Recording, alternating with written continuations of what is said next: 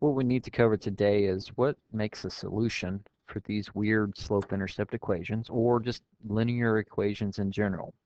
And we're going to use a little bit of old knowledge of how to graph it. Also, going back to chapter 4 about how we plug in a solution to see if it makes a equation true.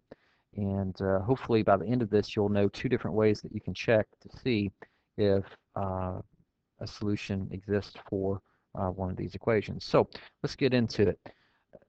Y equals x plus 2. At this point, we know that's in slope-intercept form, and we know how to graph it. We have the y-intercept, which is positive 2, and that would let us be able to put a dot right here at positive 2. We know that the slope is positive 1, and we make it to a fraction, and that's our rise over run movement. And so we could keep going up and over, and then we would just connect the points, and it would graph it. And so there we go. But now what we're doing is we're asking you questions going, hey, does this ordered pair right here, is it a solution to this equation?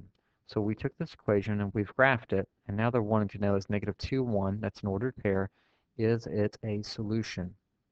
And here's what I have to tell you. These points that are on this line, any point on this line, is a solution to this equation. So if it's given to you on a graph, you can literally in your mind go, well, where's negative 2, 1 at? And remember, it's always the x before the y. Okay, so that means I go to negative 2 on the x-axis right there, and since it's positive 1, I go up to the positive 1 on the y-axis. This point is not on the line, so no, it's not a solution. What about 0, 2? Well, let's take a look at this one. This is at 0, and there's positive 2, and that's right on the line, so we would say yes.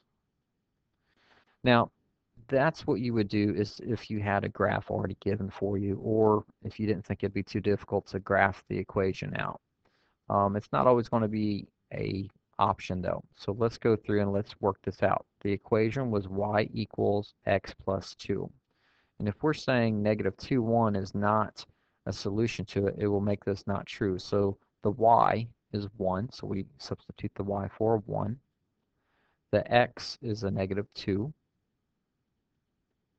And then the plus 2 is right there. Negative 2 plus 2 is 0. And we've got 1 left over there. So obviously, no, it's not a solution. So that's the reason we say it's not a solution. So you could actually just take this ordered pair and plug it into the equation without ever looking at this graph. Now, the 0, 2, we're saying that it's right on the line, and that if we plug this into the equation, it would make it true. So y equals x plus 2. In this case, the x is 0, so that's a 0.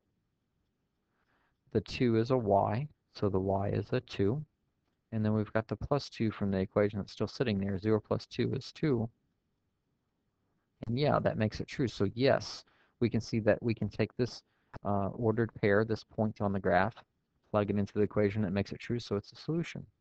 So all solutions are on the line, okay? Solutions are on the line. That would mean all points that are not solutions are off the line, and that's where we got that one from. Now let's see if we can go a little bit deeper into this. We've got a new format now that's called standard form, and that's where the x and the y are on the same side of the equal sign. And this is a very popular format. Back here we called this the slope-intercept because we got our slope and then we got our intercept. So that's why we called it the slope-intercept form. Well, don't panic when we see this. Later I'll show you how to graph this type of equation.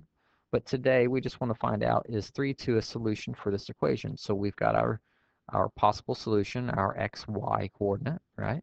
And we take it and we plug it in. Well, 3 was the x and y is the 2. And 3 plus 2 is 5, so yes, that is a solution, okay? That means if we graph this equation, 3, 2 would be on the line. Now what about negative 6, 1? Well, this is our x, and that's our y. And remember, just say your ABCs, and the x always happens before the y. So if you ever get confused about what comes first, x comes before y, just like in the alphabet.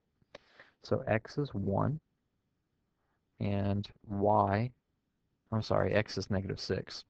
Helps if I look at my text here. This x is negative 6, so it's replaced with negative 6 here. And y is 1. Negative 6 plus 1 is negative 5. Well, sorry, that's not a true statement. Negative 5 does not equal positive 5. Okay? Now, I went ahead and I graphed x plus y equals 5, and here's the graph right here. Okay? And if we didn't have the graph, we would absolutely just be plugging these points into here to see if it's true. But since we have the graph, literally, we can just go and graph this point, 3, 2. Where is 3, 2 at? Here's 3 on the x and 2 on the y. So since it's right on the line, we'd say, yes, it's a solution. What about 0, 1? Well, 0, 1 is right here, and it's not on the line, so we'd say no. And negative 5, 0? Well, negative 5 on the x-axis is here, and 0's right there on the y-axis, so it's literally right there. This dot's not on the line either, so we'd say no. Because remember, this equation is represented by this line. Any point on this line would make this equation true. If the points aren't on the line, it's not a solution. So if you're given a graph, it's great to know that. But if you're not given a graph like this, and this is a standard form equation also, because the x and y are on the same side as the equal sign, what you can do without the graph is you literally just go and plug it in. So is 2, 0 a solution? Well, we'll find out. The 2 is multiplying the x, right? And we know that this is an x and this is a y. So that y will be replaced by the 0. And 4 plus 0 does not equal negative 2. So which of the following are solutions? Well, it's not A. And now we can just erase.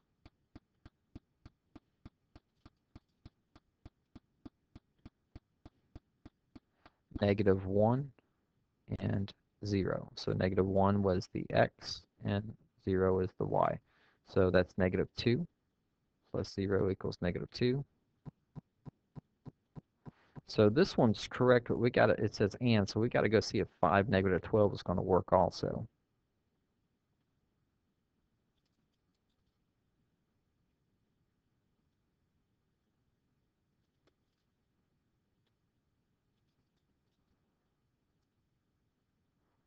The x is the 5. I always have a problem wanting to put a y in for the x, so I have to watch myself on that. All right, so this would be 10. This would be negative 12, and 10 plus negative 12 is negative 2. So yeah, this one would appear to be correct. 3, negative 7 would not make it correct, so it's not going to be that one. And since B is correct, it's not going to be D, so the answer to that would be B.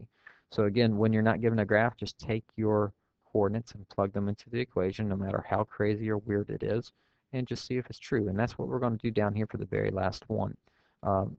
This is an x, and that's a y. We want to know, is this a solution to this equation? Well, this is kind of like a random linear equation. It's not in any specific format, but we're just going to plug a negative 3 in for any x, and we're going to plug a 2 in for any y, and we're just going to take it and simplify it from there.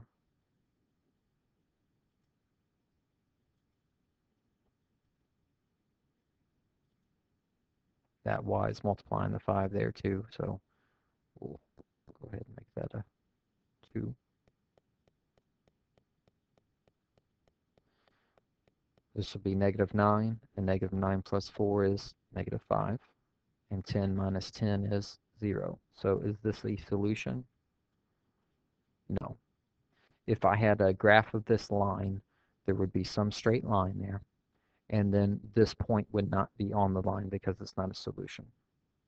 If I had a graph of this line, these 2 points would absolutely be on it, and we'd know that it was correct, and these points would not be on that line. So the visual representation would be a lot easier, but if you don't have it, just plug it in and go.